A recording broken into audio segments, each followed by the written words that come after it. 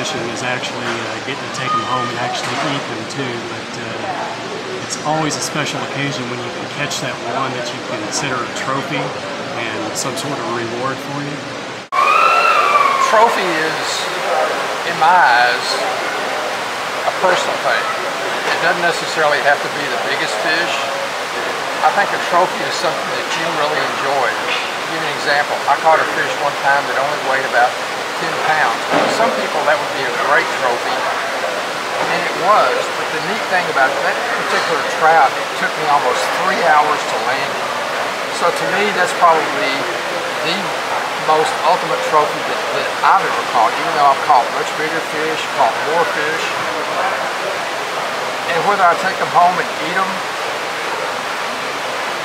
doesn't diminish the reward of having the opportunity to go and be here and actually know that I was able to catch one of God's creatures and take it home for my nourishment, or release it back into the wild and let it grow, as they say, let it grow and get bigger so I can catch it the next time.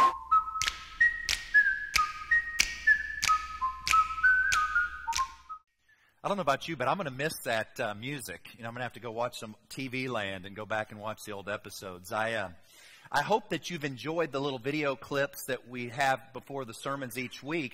What we've tried to do this summer is take some time to look at the fishing stories from the Gospels and look at the fish tales. And you may have noticed each week as you watch the little video clips that what the guys were talking about was not just fishing, but lessons in life. And the reality is this, that you may, I don't know if you picked up on something that Mike said in today's video, is that for him, the trophy fish wasn't necessarily the biggest one they'd ever caught, but it was one that took him 3 hours to catch, that he caught on a little 2-pound test line with a small little fly.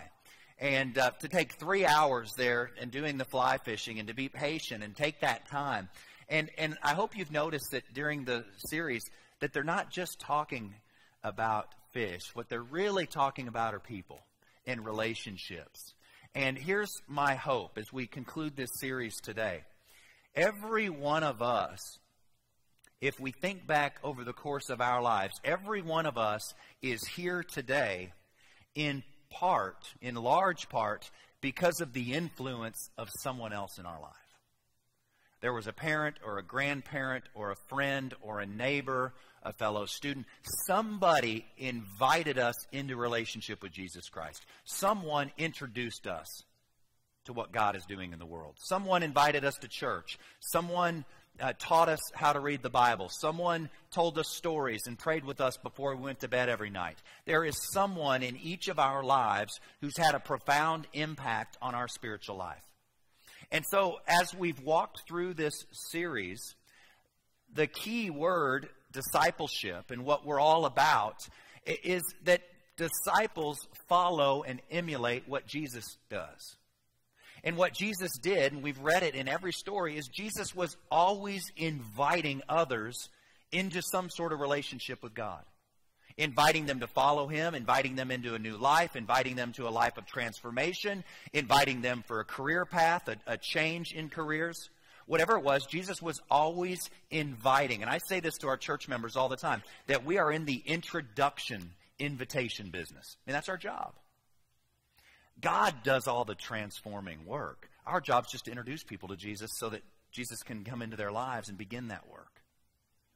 The scripture that we're going to read today comes from the Gospel of John. And so if you've got your Bibles with you this morning, I invite you to turn to the Gospel of John. And as you're turning in your Bibles to the Gospel of John, I want to make a statement real quick. When I say pull out your Bibles, what I'm essentially assuming something, that you have your Bibles with you. I don't know if you know this, Methodists used to bring their Bibles to church. Now it seems it's only the Baptists that do that. All right, but let's bring our Bibles, and I want you to know something, that it's okay to write in your Bibles. Now, I had a child at the early service grab the Bible. There's pew Bibles down in the seats in front of you. One of the little kids at the early service pulled out a pew Bible and started writing in it, and his father had to grab the Bible from him and said, the little kid said, but Pastor Corey said I could write in the Bible.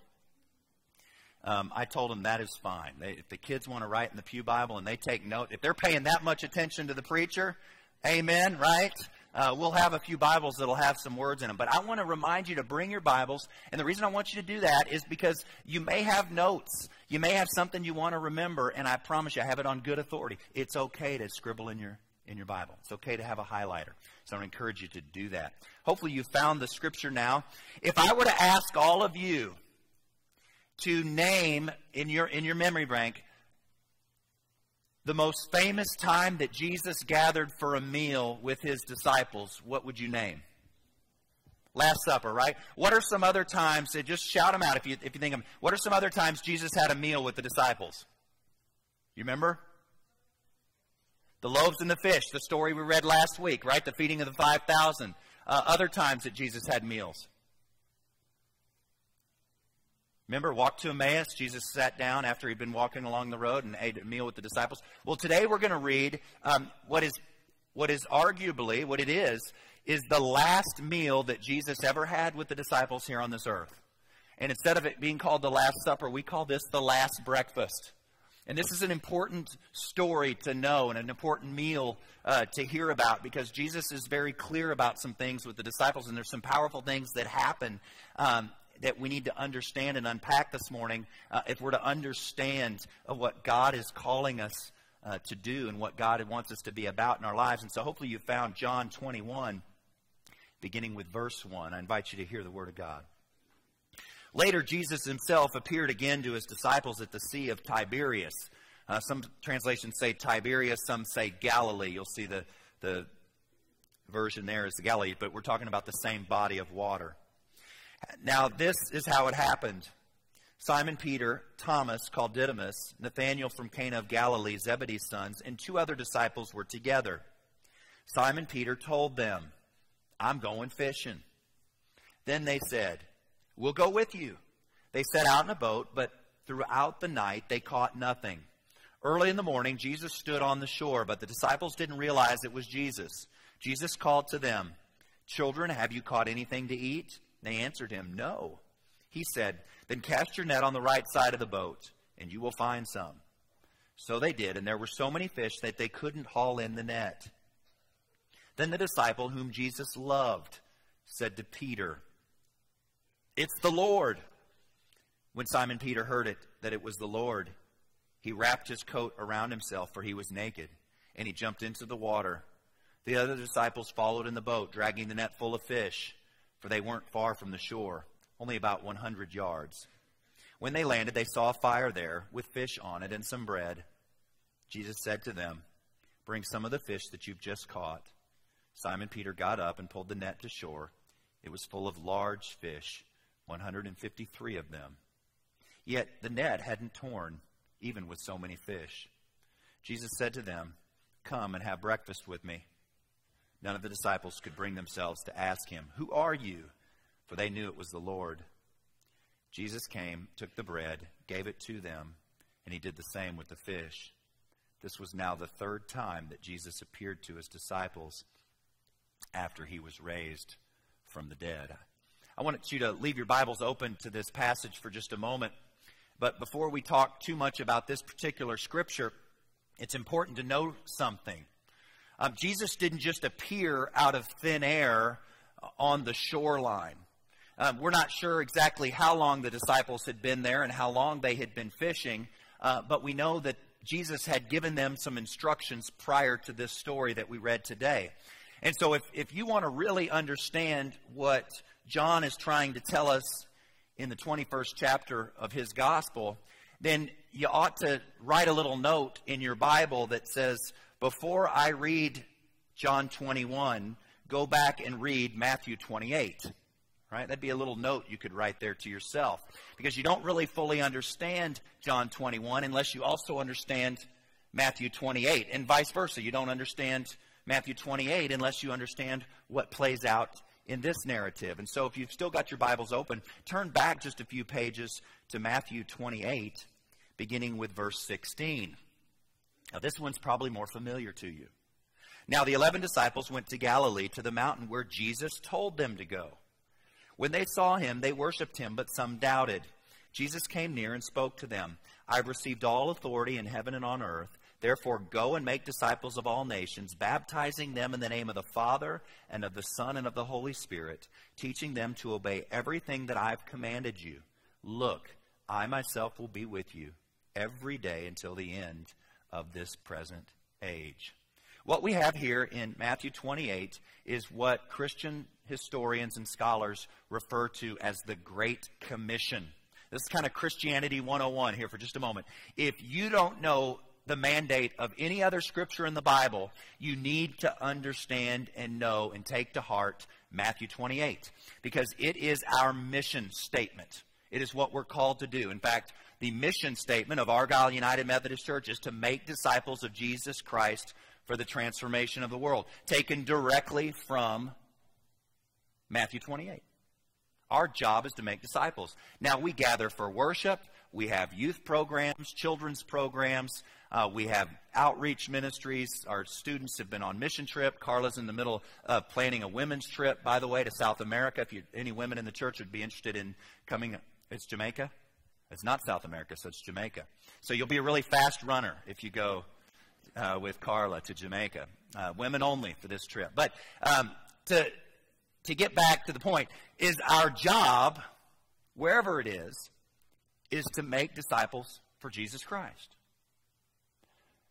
One of the things, hopefully, you noticed over the course of this series is that every week there was an invitation, wasn't there?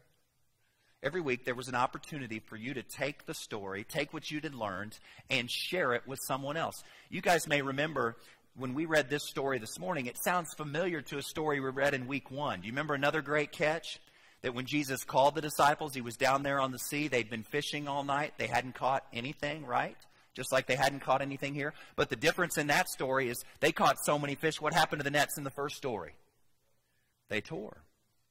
They broke. And then Jesus, after calling them to the shore, what did he say to them? After they just had the biggest catch of their lives, Jesus said this to them. He said, now I'm going to invite you to go off in a different career path. You've always been fishermen all these years. You've caught fish. That's been your job. Now I'm going to give you a new job. Your job now from this point forward is not to catch fish. Your job now is to catch people. And in that first week of this series, we were all invited into considering that perhaps God's biggest vocational call on our lives, whatever it was, whether we were doctor, lawyer, teacher, counselor, firefighter, whatever it was we do, whatever it is we do, that we have a greater vocation as Christian, as followers of Jesus Christ, as disciples. We have a greater vocation to bring others into relationship with Jesus Christ. That's our role. That's our jobs. That's what we're called to do. That's our mission.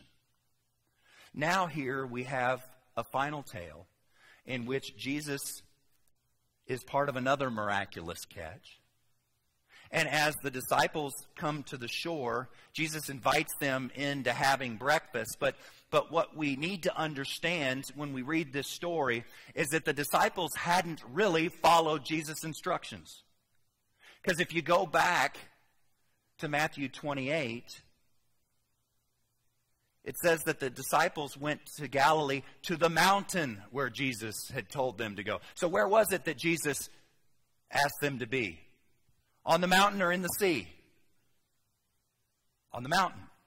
But we find in this story in verse 3 that Peter, and it seems to always be Peter. Isn't it always Peter in these stories?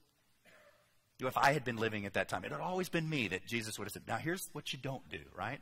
Here's the guy you don't want to follow, all right? So Peter says, you know what? I know what Jesus asked us to do, but I'm tired of waiting around. I'm not sure how this thing's going to end in the end anyway, how it's going to end up. And so I'm going fishing.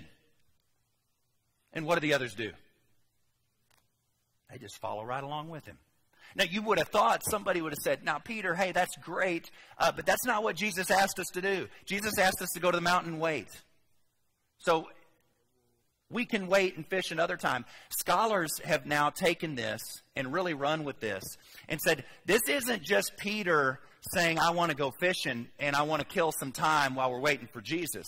Most scholars think that there's something much deeper and more significant that's happening when Jesus finds the disciples out there fishing. When Peter says, hey, I'm going fishing, and the other ones say, I'm going to go with you. What scholars believe is this is really signifying that the disciples are going back to their old ways. I don't know if you ever thought about that. That this is almost like the disciples have gone full circle. That Jesus had called them into this authentic relationship, that had called them into these new ways of being, into this new profession. And for a time, while Jesus was alive and well and doing all these things in their midst, that it was real easy to follow. And they began to do these new things, and lives were transformed. Theirs being the first that were transformed. Other lives being transformed. And then somewhere along the way, now after Jesus' death, Jesus has already appeared to them, so they know of the resurrection power, because John tells us this is the third time that Jesus appeared to them. So they know the power of the resurrection. They know who they're dealing with. Yet, isn't it interesting that once Jesus isn't around every day and all the time, and things aren't happening the way they'd always been, that they had this propensity to go back to their old ways, to go back to their old profession, to go back to what they knew, even though that's not what they were called to do. Does it surprise you then that they didn't have any luck catching fish going back to their old ways? I'm reminded when I read this that, what Christ does not ordain, God will not bless.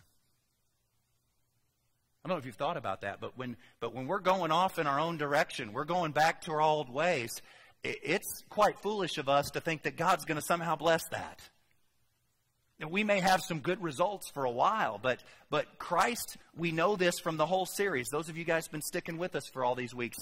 Christ has called us to something bigger than anything we do on a daily basis. And that something bigger is to be a part of the kingdom work that God is about to bring others into authentic relationship with Jesus Christ. God doesn't want us to go back to our old ways. Now, let me tell you why I believe that God really wants to do this. Because God does bless those things when we're about what God is doing. Let me give you an example.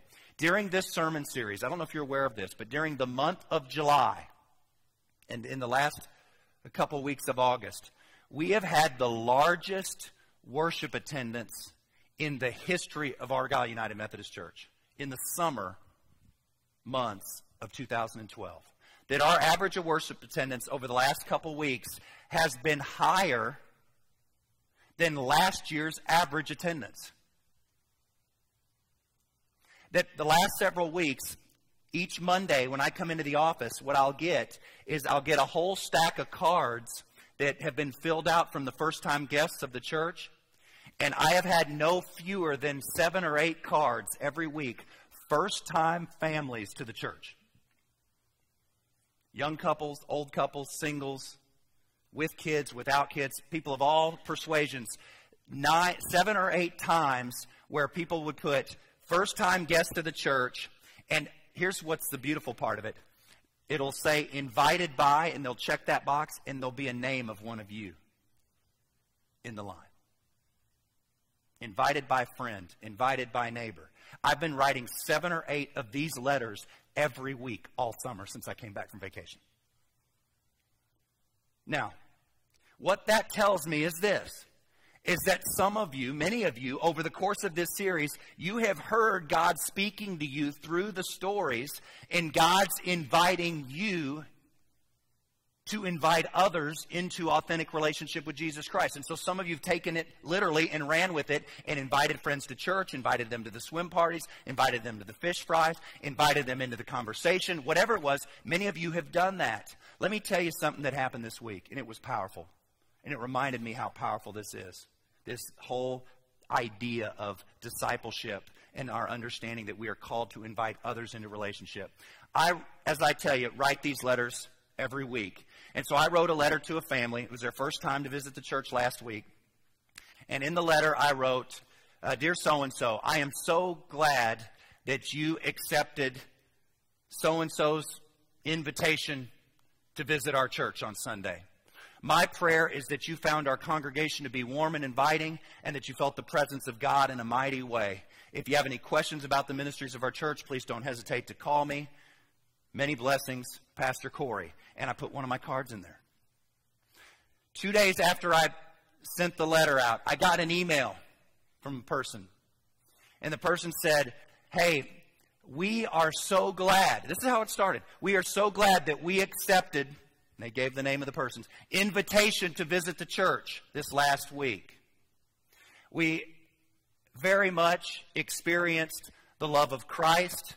Your congregation was warm and inviting. In fact, our intention, we're new to the area, was to visit several churches and make a decision about where we would land. We have decided that Argyle United Methodist Church is where God wants us to be. We very much felt the presence of God in a mighty way. Exclamation point, exclamation point, exclamation point. I thought, wow. I show up at the swim party in Denton. And a woman and some kids come up to me. And this woman says, hey, I'm so-and-so. I sent you an email this morning. And I said, oh my gosh, yes, I thank you so much. She said, Pastor Corey, I'm telling you, this place is amazing. What God is doing at this church, we are so thankful that God has brought us to this community and God has already introduced us to this church. And what God is doing here, we can already see is just amazing. She said, we're going to be out of town for the next couple of weeks, but I promise you, we will be back. Guys, that's what it's all about. That's all Christ asked us to do. Christ just asked us to invite. Christ just asked us to introduce. Here's the deal, guys. My job's pretty easy. You all have the hard part. You all invite all your friends to church, and I just make sure the sermons don't scare them away. How's that? Right? Our job's easy. You know, we'll just make sure the songs are songs that they can sing and experience the Holy Spirit when they sing. Our jobs, friends, is to invite others into the story. And I'm here to tell you, if God will do that during a summer sermon series, and we'll have the largest attendance in some cases of the rest of the year in the summer, could you imagine what God is going to do in the spring and the winter, in between Christmas and Easter this year, as you all continue to invite others into relationship with Jesus Christ and to invite them into the story of what God is doing in this place? Here's what I want to encourage you not to do. Don't fall back into your old ways. Don't go back to not doing. Don't go back to just doing your old things because you think, you know what, oh, I invited a couple people and they didn't come. Some of you may think, well, I wonder if it's the one I invited. I wonder if it worked. Some of you, do you guys remember what Mike said in the video? He said that he was after the same fish for 3 hours. Some of you will have a relationship with some friends or some neighbors, and you will invite them literally for years. And they'll say no, and they'll say no, or they'll say yes, but they won't come. You guys know what I'm talking about? You have people in your life that you have a relationship with, and you've been trying to positively influence them for Christ for years, and it isn't working. I want to encourage you here today. Keep doing it. Don't go back to the old ways. Don't throw your hands up and say, you know what, it'll never work. Keep inviting them. Now, I want you to be careful. You don't become annoying. When somebody says, you know what, hey, Pastor, I've had this happen. I was in somebody's home. I'd been visiting for a while. I've been a part of their life for a while. And the pastor, the man in the house said, hey, I appreciate what you're trying to do. I just want to let you know it won't work. Thank you for coming to visit us, but it isn't going to happen. Okay, I got it. And I left and I moved on to another family. All right? Little did I know, there were other families influencing this family along the way. And I looked up one Sunday and saw them sitting there with their friends. I was never going to reach them. This particular person was hung up on the fact that I was the pastor and I was only there because I was paid to be there. But when someone else who wasn't paid to be there came, his heart was open. I want to encourage you as we consider this final tale, to consider who God might be leading you to introduce to Jesus and to invite into the story of what God is doing in our midst.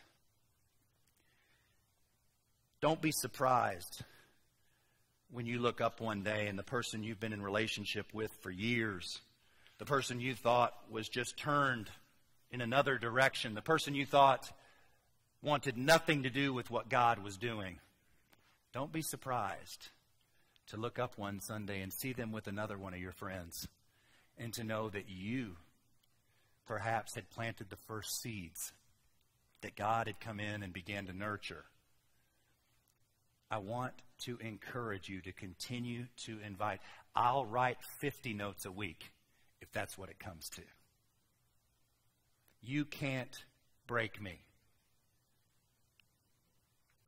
Well, maybe you can break me. But I will write them as long as you keep inviting them. And I promise you this, as long as you keep inviting them, more importantly than a pastor writing them, as I promise you this, you keep inviting them, Jesus will keep transforming them. And along the way, Jesus might just transform you too. Let us pray. Lord, thank you for the last breakfast. Thank you for coming back one more time to appear to your disciples before you entered into the kingdom triumphantly and finally. And as we eagerly anticipate your return, I pray that we'd be about your work, that we wouldn't fall back into old ways, maybe to go back to our easy ways of living. Because some of us feel like it's easier not to invite, then we're not rejected or turned down. But friends, it's not about us. People aren't rejecting us. Our responsibility as your followers is to continue to lead by example and to continue to be invitational in our approach. We'll leave the results up to you. So Lord, we thank you for these fish tales, for these stories, these miraculous, amazing narratives that are just so hard to believe because such amazing things happened. And yet, I think the real miracle of every one of these stories is the ways in which you used ordinary people to do an amazing work. It's bigger than catching fish. And it's bigger than building and new construction. It's bigger than ministries. It's kingdom work. And every time a new soul comes into your kingdom, all heaven and earth rejoice. In the name of the Father, and of the Son, and of the Holy Spirit we pray. Amen.